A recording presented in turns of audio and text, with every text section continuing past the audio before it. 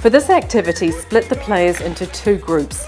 Set up a rectangular squash court shaped area for each group with a centre spot or tee. Taking turns individually, each team member starts on the tee, which is where they recharge before gaining the power to swat at imaginary ghosts, which are on the 4 corner and 2 side markers.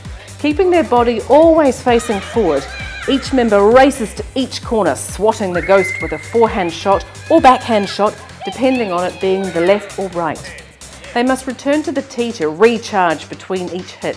The fastest team to get through all members wins.